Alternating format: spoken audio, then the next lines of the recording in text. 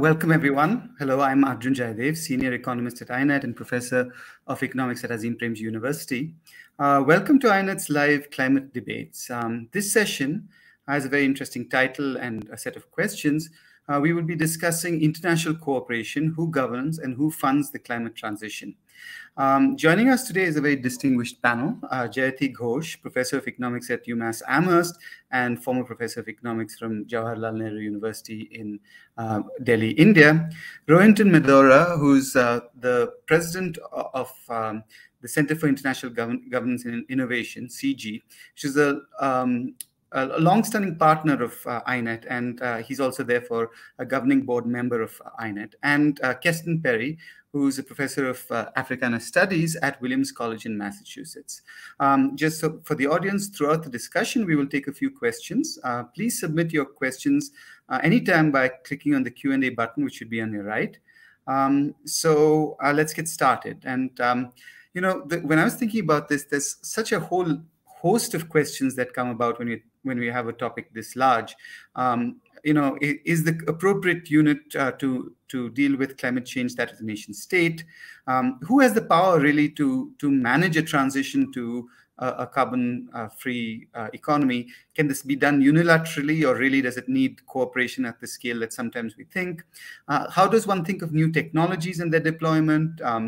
Does everyone bear equal responsibility? And if not, who really bears what kind of responsibility? How do you redress historical inequities? How can global governance, which seems to be sort of fraying on many parts, change? And what are the key institutions that we need in this regard? So it's really a momentous set of concerns. So to really start us off, perhaps I can start with Jayati for some opening remarks. And maybe if you could really address this question that I've been thinking about.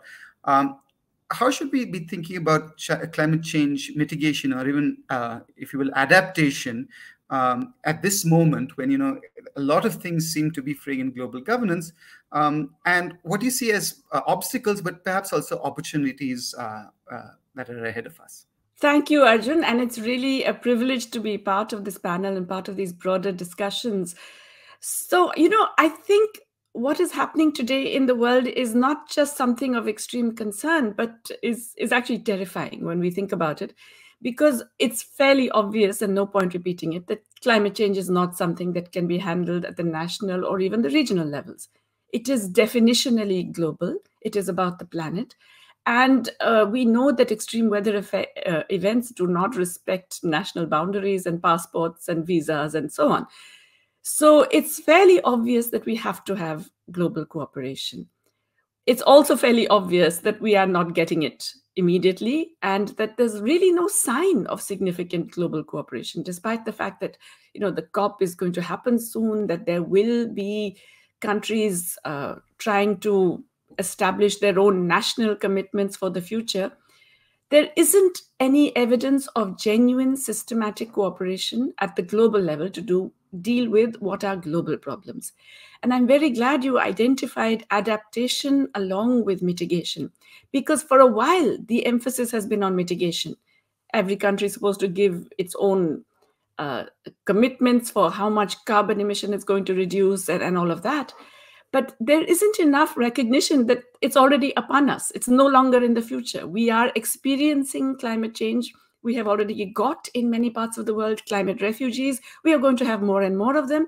There are going to be more and more very dramatic, sometimes, you know, apocalyptic events in different parts of the world, which will have to be dealt with. And that also will require resources. We see no evidence of a movement away from a very national and sometimes even less than national perspective in terms of providing the necessary resources for this, for both mitigation and adaptation. And there are so many low-hanging fruit, perhaps I will come back to that, which are available for doing that, for thinking of global public investment to meet what is a global challenge. Yet somehow we don't get the cooperation that is obviously essential for this. And what worries me is that what we've seen in the last 2 years of the pandemic is that even a relatively simple problem like the pandemic, I say relatively simple in relation to climate change, did not generate the obvious responses in terms of nation states, and particularly, I would say, G7, in terms of the things that could be done very easily to ensure that the pandemic came to an end much faster than it is. We didn't see a sharing of vaccine technology. We didn't see a sharing even of the produced vaccines. Instead, we saw vaccine grabs.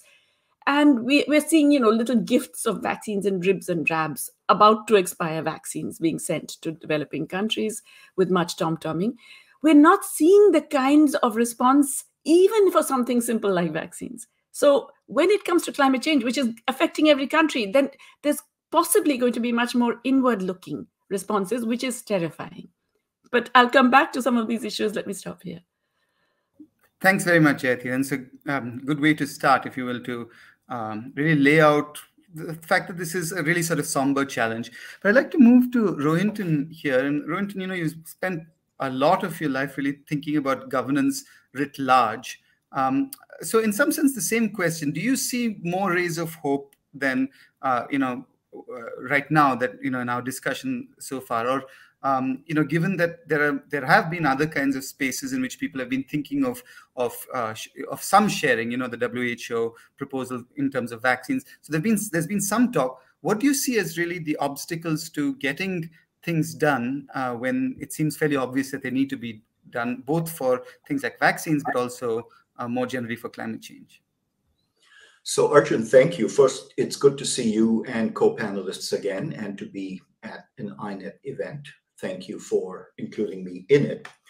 To get to your question, I'd make 2 or 3 points. First, I'd sort of underline everything Jayati said about the inertia and dysfunction and the disjointness of managing global change.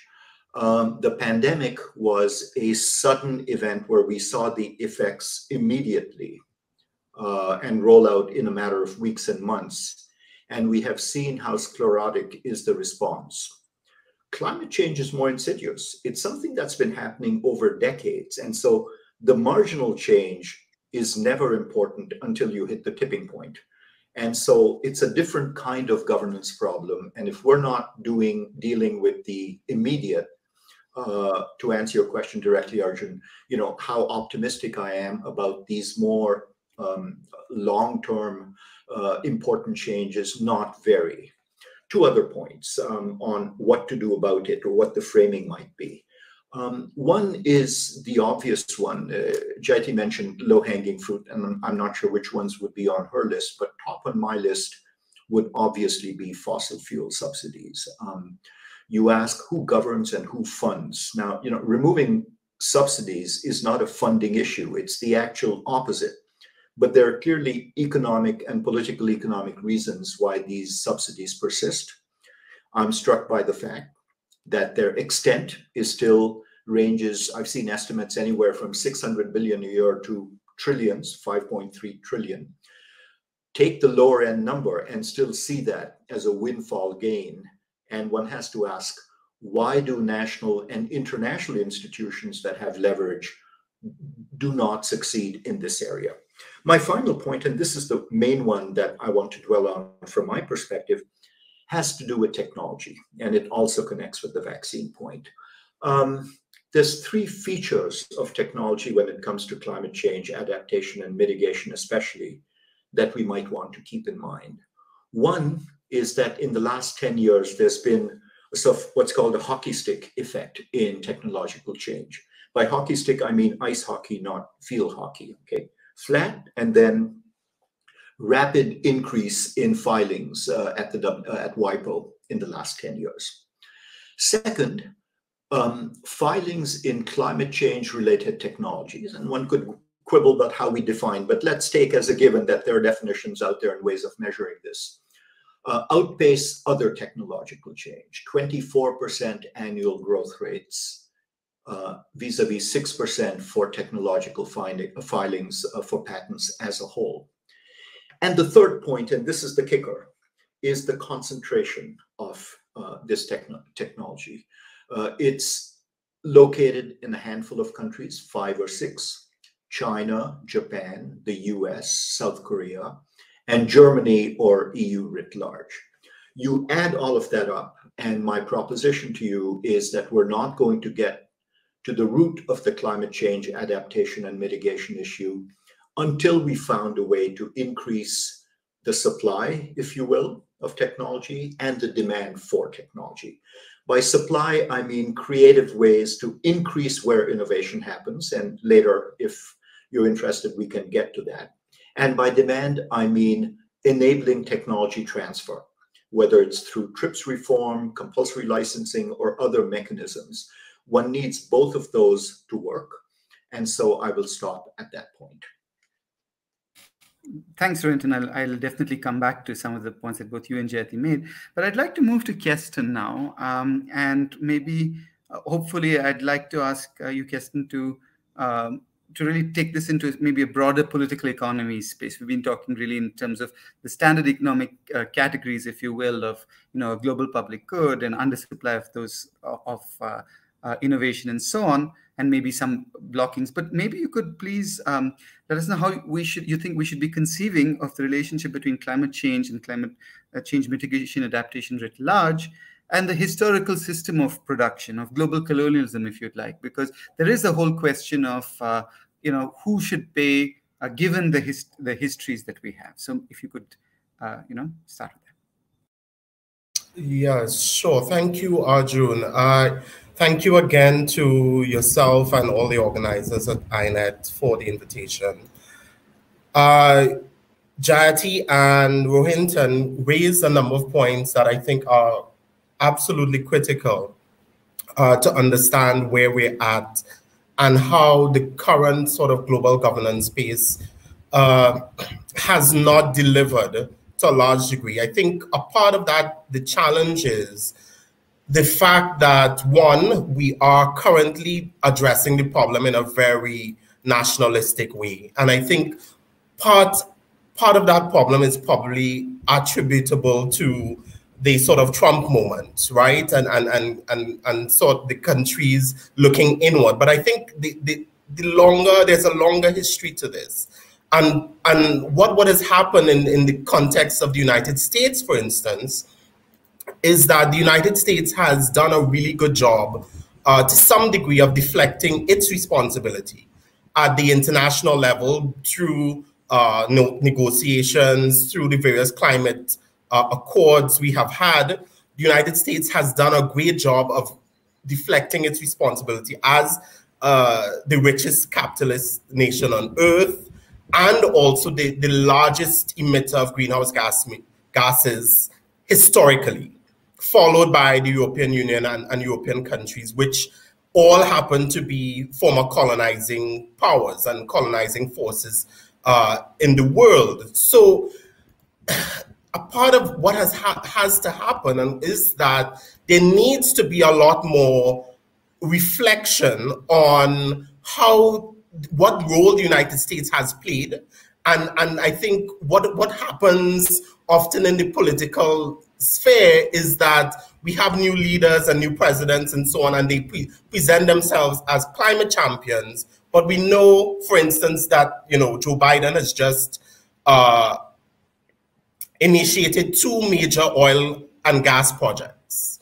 We know, for instance, yesterday I think he announced that they're going to double climate finance, public climate finance, to about $5 billion over the next 5 years. But that is a pledge that was made since 2012. So more than a decade ago, that very pledge was made.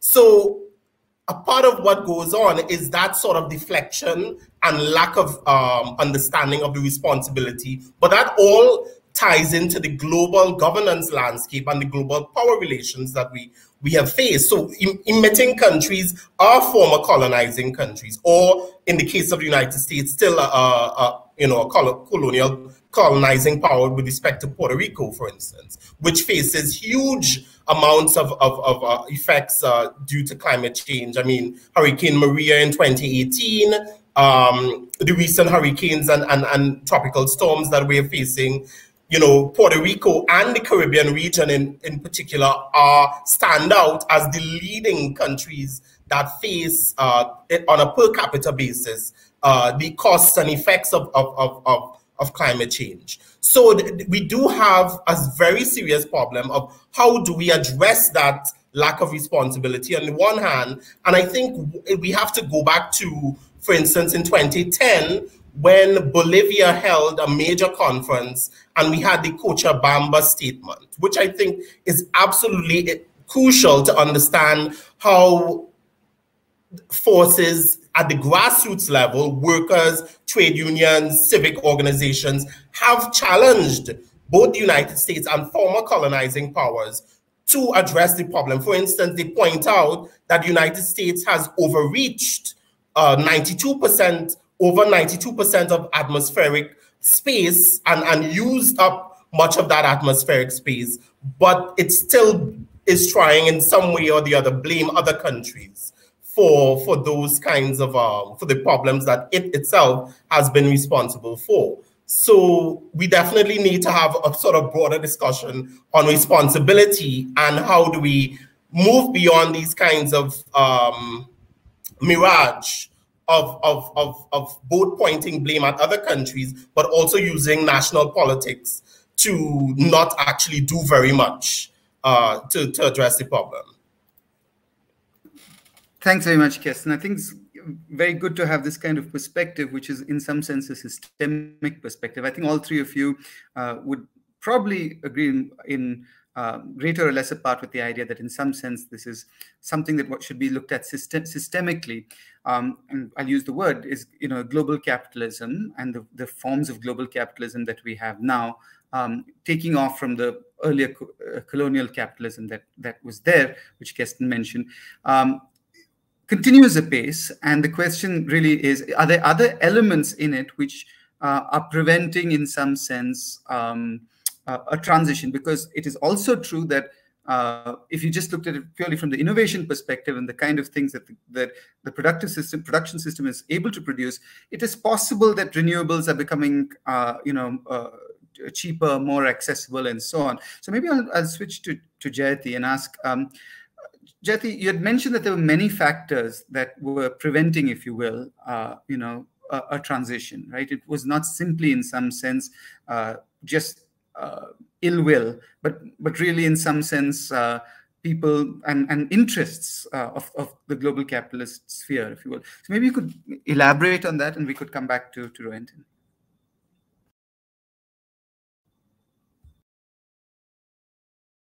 I'm sorry, I keep forgetting to unmute. Yes, I really do want to elaborate that. And I'm really happy that Kirsten raised these points, because I do believe that you have to look at it systemically.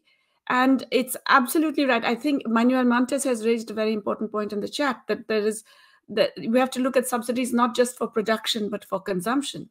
And, there is a huge amount of the consumption which is based on imports in the global north, and basically ends up subsidizing fossil fuel types of production, yet it's not counted in the emissions of the north. And so there is, of course, that measurement problem, and there is the need to recognize that it's consumption patterns and patterns of investment that have to be altered both ways.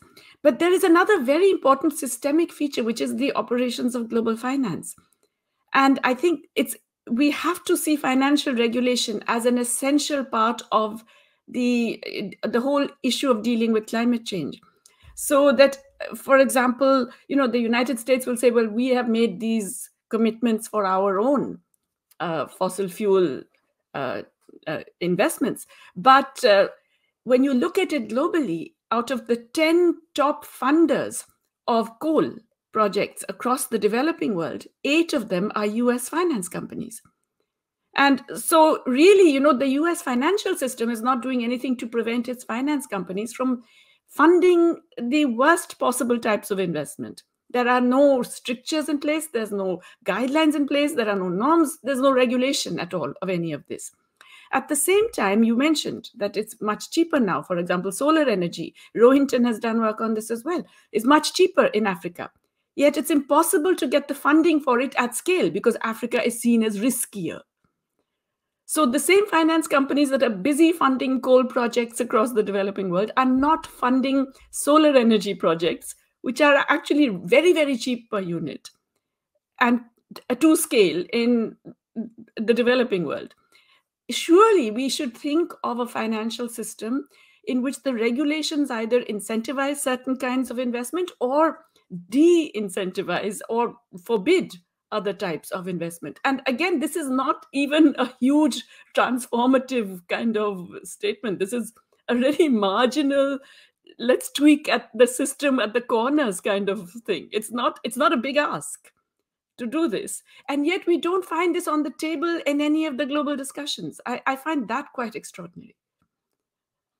Thanks, Jyoti. Rohinton, maybe I can ask you to come in here as well. I mean, you had mentioned innovation as something that you thought was a place where we should be looking at more carefully, in some sense, the current state of play. I just wanted to get your sense, is it possible in some sense to be looking at this and solving some problems at the margin, or do we really have to look at all of these things together? For example, as Jyoti was saying, it's one thing to have the innovation and have some sort of public finance for that, but as long as you have the possibility for private firms to be supporting fossil fuels, you're not going to get anywhere. So how much emphasis would you place on something like a really large systemic transformation, which may be much harder, as opposed to some other things that may be easier to do at the margin? So yeah, I mean, I'd say time is not on our side, right? If you had lots and lots of time, if you were in 1975, you could sequence things, do some, not others, play that game. As you move closer to some kind of D-Day, those bigger comprehensive solutions remain not just tempting, but the only options out there. So that's the quick answer. I'd make one or two other points building off what Jyoti and Keston said. One is I do think not just tweaking, but building in sensible climate risk considerations in finance. And, many thoughtful people and central banks especially are sort of financial regulators are thinking about this, perhaps haven't moved as much as they should. Changing financial intermediation.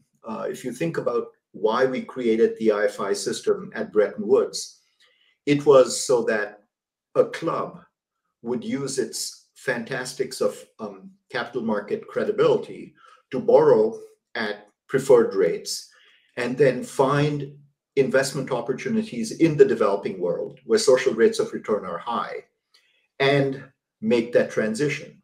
What we now find is that the private sector sort of dwarfs the IFI system and isn't bound by that social rate of return ethos. And so those, I think, are two big changes that we have to think about on the finance side. On the innovation point, Arjun, and you and others, and indeed Jyoti and Joe Stiglitz have written about this. There's global capitalism and there's global capitalism. Global capitalism has also yielded successes, including COVID vaccines, where I'd argue that if we simply got distribution right, at least we're halfway there.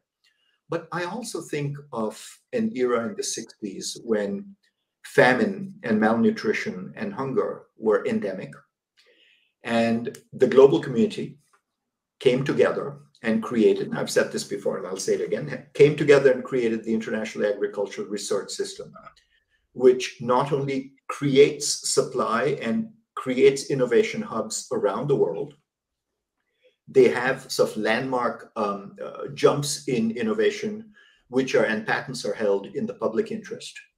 And I wouldn't attribute the end of hunger and malnutrition totally to the CGIAR, but I would put forward that as a model within the capitalist system, which through cooperation can address a global public demand by creating goods.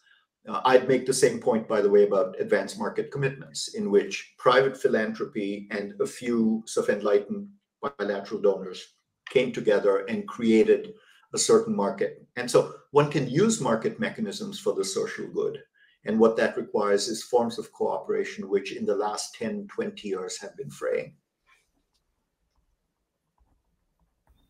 So there are some questions, and I'll get to them in a second. Thank you, those who've asked. But I just wanted to follow up with Keston once more on something that you said, which was very interesting, which is about the Cochabamba discussion, the declaration, and so on.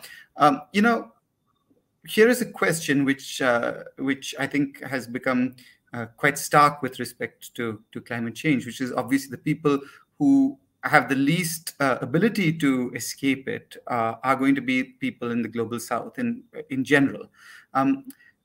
So it's really a question. Why do you think there has not been more of these kind of movements in the global south as a resistance, if you will, to the kind of the kind of depredations of the carbon bank, as it were, and is there a scope for that, or is the world far too fragmented for that to occur, like it did, for example, in different contexts in the 60s, 70s, and 80s? Okay. I would address your question just a moment, but I'm thinking about some of what Rohinton has mentioned. And I seem to be a bit at odds with some of the points he made, in the sense that we have a system that essentially attributes, if we want to call them markets, right? And we have a system which exploits the underclass of the world, if we want to call it that, through climate change. So climate change, one, we need to consider it first as not an exogenous factor of global capitalism. It's very endogenous, first of all. So the problem is that we have had climate change has become the problem that we're now facing, that countries, India and countries in the global south, Caribbean in particular, are facing large numbers of people are dying, and are facing monsoons and major tropical events and storms and hurricanes and so on. So the problem is not one that markets have not adjusted to address the problem. The issue is, and the fact is, that countries that are facing the most impacts as a result of climate change are the ones that have been long oppressed and depressed and suppressed as a result of the system that we currently live in. In addition to which, we need to also consider that creating markets and supporting investors to address the problem is actually an ironic situation, in the sense that you are actually creating markets for climate dispossession, is exactly what you're doing. You are supporting investors to gain rewards from the fact that climate change is affecting countries and resulting in large numbers of deaths, resulting in large economic costs, and so on. So it is a bit of a paradox, in my view, that you would want to create a market where people are actually benefiting from other people dying, right? So it is a bit of a challenge for me to sort of square that particular suggestion. In respect of how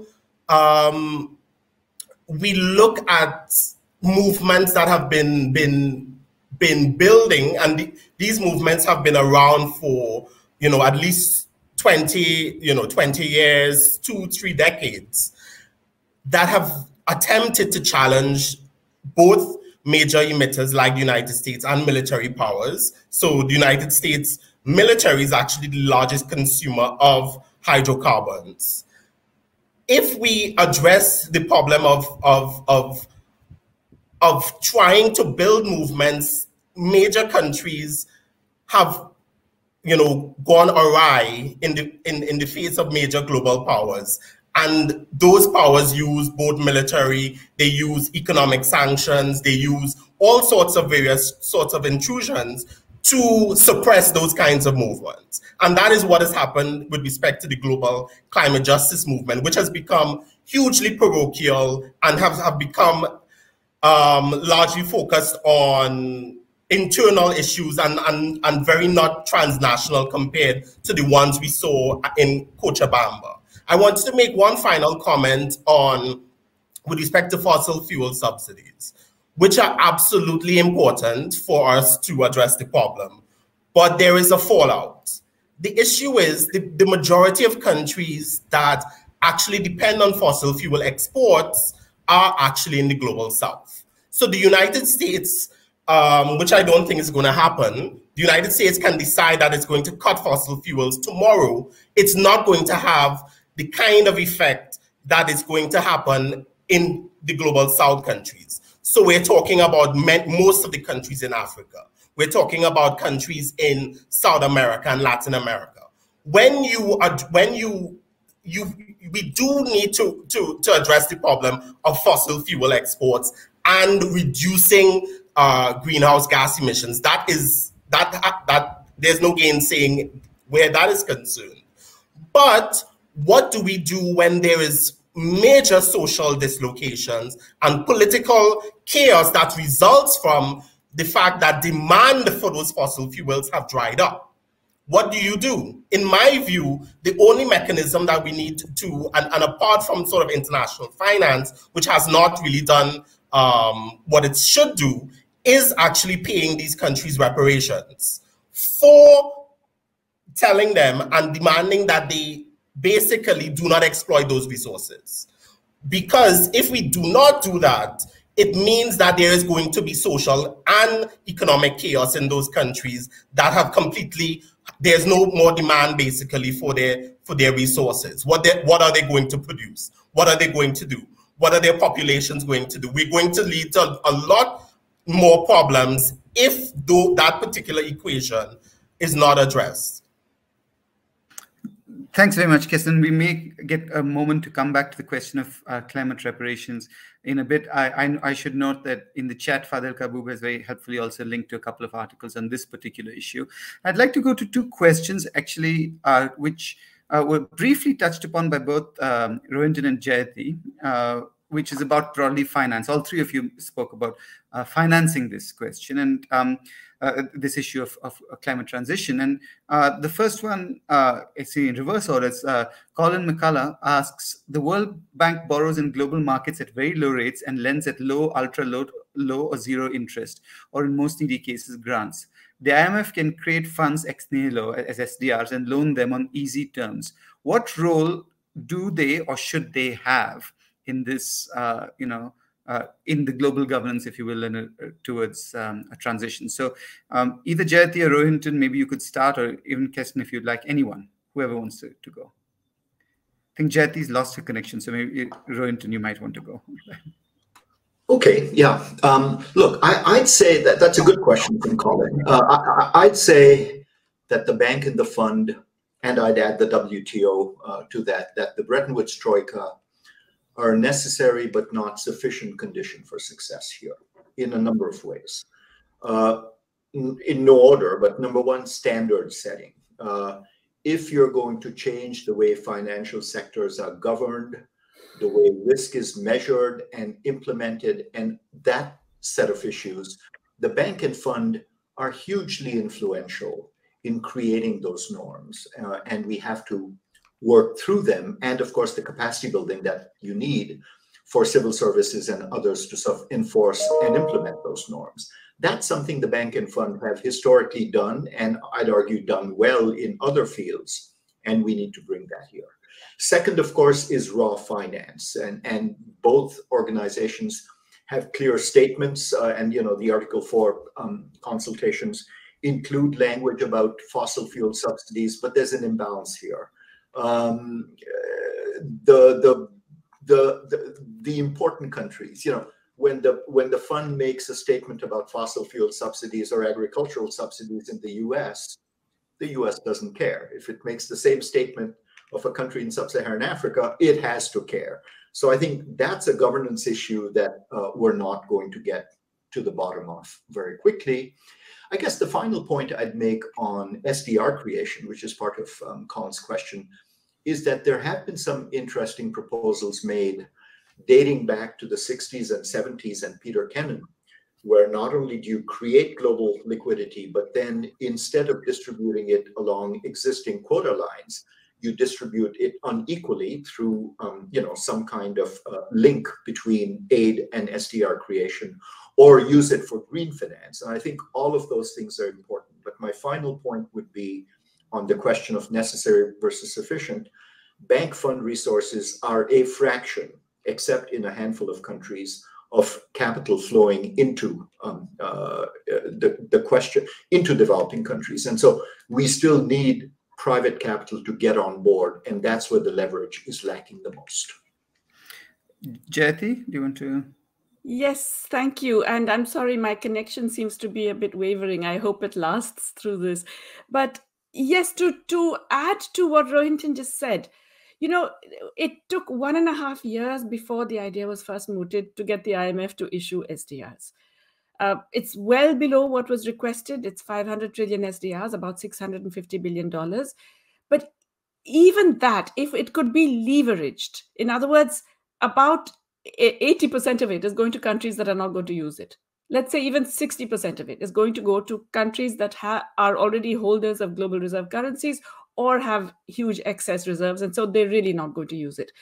Surely we should be thinking of ways of recycling this and moving forward to, I would argue, you could have a global public investment fund. You could at least ask these countries bilaterally to donate to COVAX, which is hugely underfunded, to donate to the CTAP, the technology access pool of the WHO, which could buy up existing patents and actually encourage more production across the world just for the COVID part. But for climate change, I mean, it's not enough for sure. We need much more, but at least this money should be used to do the kinds of things that are essential for immediate investment for adaptation and mitigation.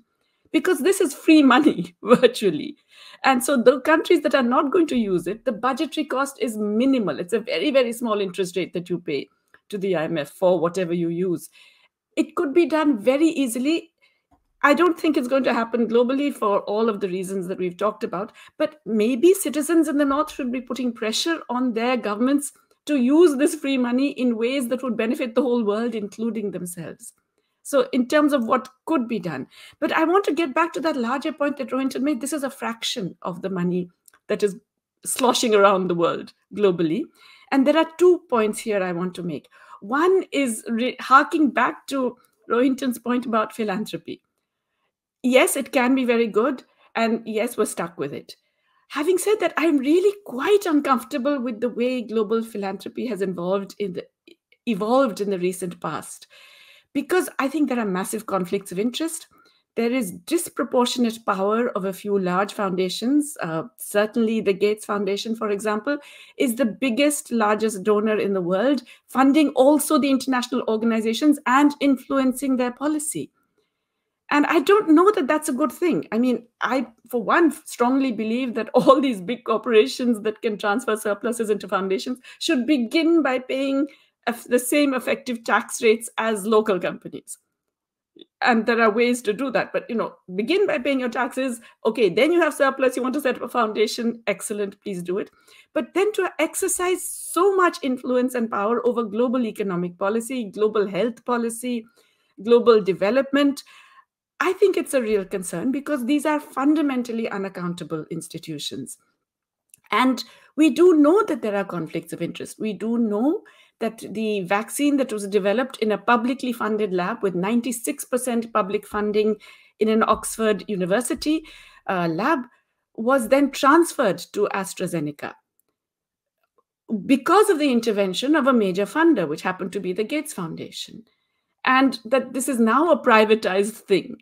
And we're, hoping that they will transfer technology. They get to decide who and when and where and all of that. There are huge conflicts of interest in all of this. So I am a little concerned at the way in which we have allowed philanthropy to just grow and grow and grow till it has really overtaken everything else and is in a huge position of influence and power and without any accountability. That's the first. The second is about this other money that is sloshing around the globe. And here I think it's not just a question of persuading finance. Finance doesn't get persuaded. I mean, it's not Mother Teresa, right? It's not trying to do good in the world. It's trying to make profits, and that's what it's doing. So let's recognize that's what it's doing, and then put in conditions for its operations so that the attempt to make profits has to conform with social goals. I think that's where we've gone wrong. We've sort of said, oh, well, let's try and persuade and let's think of public-private partnerships that can incentivize. I think we have to put in conditions. We have to put in regulations that force private profit to be aligned with social goals. And that's both nationally true and internationally true. So it's not going to happen by an appeal to the morality or the ethics or the good feeling of private capital. And because that's not the nature of capital, that's not what it's supposed to do. What we have to do is make sure capital conforms to what society requires and what humanity and the planet require at this point. Thanks. Kirsten, did you have anything to add to this, to the particular thing, to this about the World Bank? And yeah, I think actually these two agencies, these two institutions are actually part of the problem to some degree. The IMF has, at least and across the world, we can look at Mozambique after Hurricane was it Hurricane Kenneth in 2019? We can look at the Bahamas after Hurricane Dorian in 2019 as well. Across the Caribbean region, after major disasters, the IMF piles on huge amounts of debt on countries that cannot afford it, paying huge interest payments to the IMF and to global capital. After a disaster, how inhumane and completely berserk that rationale for debt is, in the sense that, you know, why are countries that are least responsible, so we're talking about Mozambique, the entire continent of Africa, it's less than 3% of global carbon emissions. We're talking about the Caribbean, less than 0.1% of global carbon emissions, and they have to actually pay debt to meet the recovery and relief needs of their people. That is absolutely absurd. And so, in my view, both institutions are actually are actually part of the problem. One, their inability to recognize that colonial and neo-colonial relationships that have been maintained in the current world that we live in have contributed to these climate disasters that countries are facing and communities are facing. They have also contributed to reifying, you know, global capital and institutional investors to try to contribute to the problem through, basically, after a disaster happens, you know, you can float a bond and global capital contributes to it and so on. And it's not a mechanism that actually centers equity.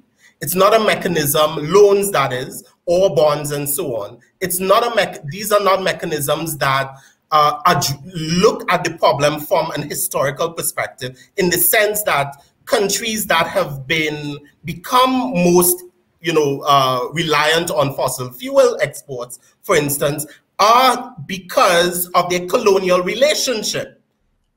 These are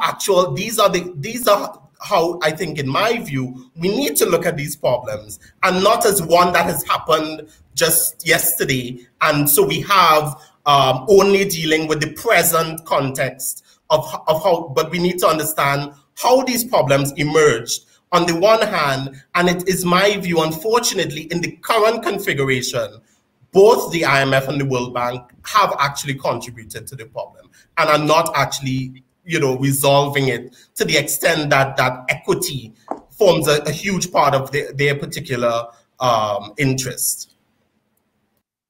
Thanks very much, Kirsten. You know, something that Jyoti and Rohinton said a little earlier is actually a perfect lead into a question from Zoe Lindesay. which it's again asking a question which I think is very important. Governments still seem to be looking for private sector solutions to climate change. If we allocate responsibility to address climate change at the national level, shouldn't this be backed up by public finance? And if I'd add a coda to that, we seem to be much more comfortable post-2008 with expanding deficits, with greater debt and so on. Why is this not the obvious place to look for supporting and changing our relationship to the production and distribution of fossil fuels and so on? So Jayati, maybe you can start and then we'll go on. Yeah, thank you. So look, one thing we know, especially post-pandemic, is that when advanced country governments want, suddenly they can produce the money, right? There's no problem of financing. All that stuff about how it has to be only monetary policy, has to only go to the private sector, shouldn't be financing government debt, all of that disappeared in the advanced economies. It was suddenly available as much as was required, as soon as it was required. So clearly that whole myth about how governments cannot spend more, etc., has been vanquished in the advanced economies. It may come back. Of course, there's always the hardline hawks waiting in the wings, but right now it's been vanquished. In the developing world, as we've seen, that's far from true. And Keston pointed out the role of the IMF. Even now, the majority of the agreements that are signed in the pandemic era with developing countries in dire straits have demanded fiscal consolidation, reductions in public spending, austerity, and regressive taxation like VAT rather than direct taxation of large companies and the rich. So there is this unevenness, first of all, fiscally, in terms of what can be done nationally and internationally. But it is absolutely true that you cannot expect private finance to do this because the social returns are so much larger than, and of course, the social returns in the future are so much larger than the immediate and private returns. It's not in the nature of private capital to be doing this, and we shouldn't be expecting it to. We shouldn't be pointing fingers at it because that's really asking it to turn into something else. But I repeat, yes, public finance, but also fundamentally, we have to regulate what private finance does and direct it into the ways in which we think it would be useful. There is an often disregarded sentence in Keynes's general theory, which is, I think it goes something like the duty of ordering the volume of investment in an economy cannot safely be left in private hands. I think that's very prescient. Cannot safely be left in private hands. And it has many different dimensions. Of course, it gives you financial instability, tendencies to unemployment equilibria, blah, blah. But it also means you're not going to get the necessary investments to deal with climate change.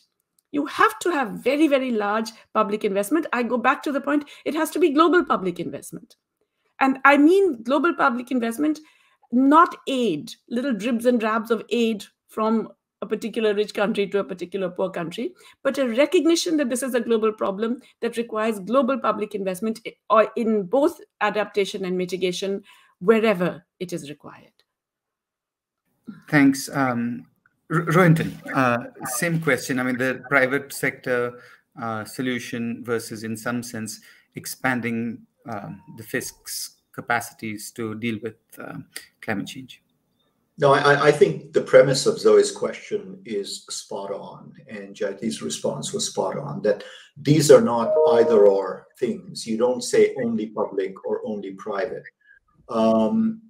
This is almost a standard Econ 100 kind of issue. In the face of externalities, you have to internalize them.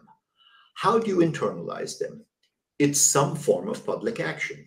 It could be taxes and subsidies. That requires collective action. It could be foundational or platform investments on which innovation builds. That requires public action. It could be leveraging and public-private partnerships, again, public investment. So we know the problem. We know the streams through which one can influence private action. But at the center of it all is some kind of notion of the public good and public action. Thanks. Keston? There is definitely some need for global public action, whether that takes the form of existing sort of regimes of investment, I don't know whether those types of streams of investment would actually address the problem, especially in an equitable manner, right? So we're going back to the question of historical equity.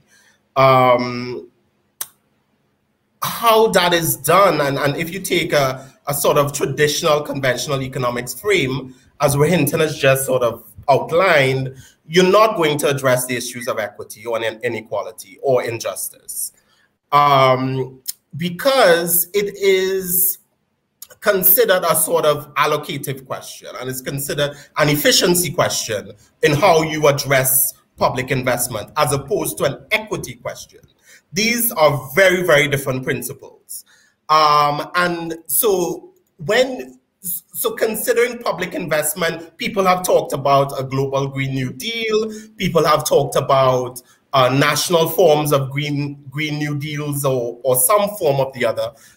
That really does not address the historical wrongs and harms that these countries have actually perpetrated and continue to perpetrate against populations and people in the global south, right? So I think the only form, I agree completely with Jayati, that it can't be a form of aid or some form of charity, as though you are giving to the needy and giving to those most wanting.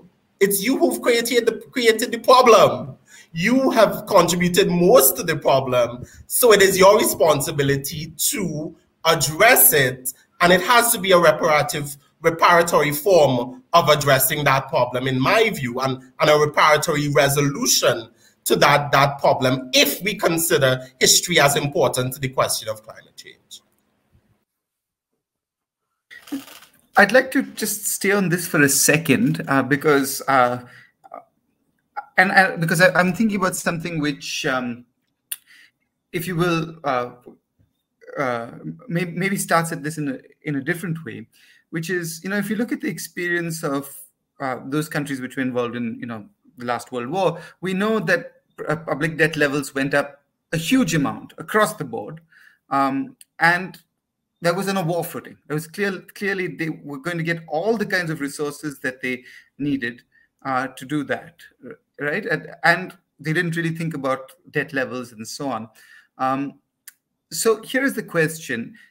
It seems to me that in the presence of sort of a very frayed and very ineffective global governance mechanism, where you have to push a lot to get very little, why is it not the correct thing to do to sort of win power, if you will? It's hard enough to win power at the nation state level and expand public spending extensively. Why is that not the first most important thing to do? Because the productive systems in your own country, you really, both for mitigation and adaptation, you need to take into account. Why are we fixated on, in some sense, trying to get, if you will, global capital to do the work for us?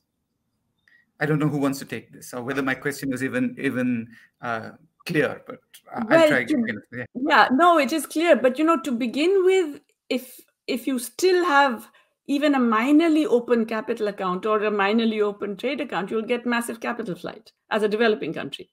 So that's the first problem. The minute you say, I'm going to expand my public spending by 20%, 30%, and forget about the deficit, bam, you get capital flight and the associated currency and financial crises and et cetera, et cetera. So you would have to put in place systems, which means a whole bunch of other regulations, which would effectively deglobalize, if you like. And it may be required and necessary, but I'm just saying that that's a tough call for most developing countries. I think what has more possibility is possibly a regional approach. I think there are already signs in Africa that there are attempts to build that kind of approach. We've had many failed experiments in the past of even Asian cooperation regionally in monetary cooperation and that kind of thing. But perhaps the conditions are different now, because there is much greater cynicism and lack of expectation from the North. I mean, G7 has shown itself to be not leaders of the world, but leaders of their own countries with very petty, narrow national interests. So you find leaders in Africa actually much more willing to think of regional industrial policy, regional trade, regional ways of doing things and dealing with some of these big issues. Whether that, I mean, I hope that goes forward, because that's one way, that's the thin end of the wedge to get into more global cooperation. But I agree with you that we can't just keep waiting for, you know, the global system to change. And we have to think of ways to intervene in that. Thanks, Yati. Either Kirsten or Rohinton, whoever wants to take this up. Look, I mean, I'm completely alive to the fact that if many developing countries expanded spending the way rich countries have in the COVID era, there would be capital flight. But, you know, as a thought experiment, if they were all totally closed economies and they did the same thing, you would still have, because of supply constraints and other political, economic, domestic bottlenecks, not all of which can be pinned on the global system, you would still have massive amounts of inflation and economic dislocation. So I don't think everything is about globalization in this case. The other point I'd make on regionalization and so on, again, I might be old-fashioned here, but I don't think balkanization is the way forward. I don't think regionalization with the activities of regional superpowers dominating would necessarily give you a superior outcome to what we're seeing. I think political economy and power imbalances exist around the world. They may be augmented by global interaction, but they existed before global interaction happened. We should be alive to the fact that there are all kinds of inefficiencies and incompetencies in domestic structures, and I think you're right to point that out. It really speaks to the point you made earlier, Arjun, which is that we have to be acting at several levels, globally as well as nationally, in terms of the impediments to change. Thanks very much, Rohinton. We've got only about 3 minutes left, so Kirsten, you'll have the last word. I think my response isn't as technical a response. It has to do with, I believe, the politics of the possible.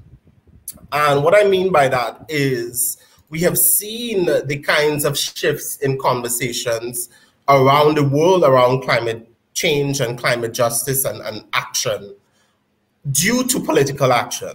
A lot of this by, be it young people, by anarchists, by people who are doing the kinds of confrontations with big corporations and so on.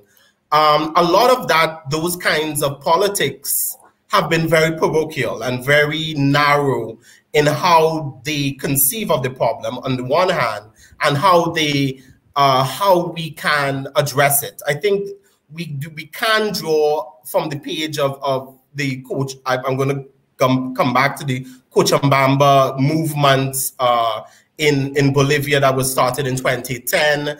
We also had similar kinds of organizing around bringing workers together, bringing civic leaders together, and all these various groups, and especially marginalized groups, especially to confront global capital and confront various forms of inequity, and putting forward a very clear, articulate program of action of how we address the problem. I think the answer lies in how that kind of politics reinvigorates itself beyond the sort of nationalistic and parochial frames that they have set themselves. And bringing, of course, the concerns of historical injustices, equity together, and having a form of transnational conversation beyond simply, you know, nationalistic Green New Deals, if as it were. Well, thanks very much, Kirsten. We're coming really to the end of our time. So if I had to summarize, I would, and it's almost impossible to summarize something this large and capacious. I would say that I think broadly, all our panelists really think that the question is hard, and I think we all agree probably, because it's systemic. We may have different emphases on which particular parts of the system need to be reformed and in what way. But it seems clear that global finance and its re-regulation, as it were, was central to it. Thinking about the world more differently, thinking about reparations more effectively. All these are questions that will come up again and again, I'm sure, over the next years and decades. So thanks very much to the panelists, Keston, Rohinton, Jayati, and thanks to everyone for watching.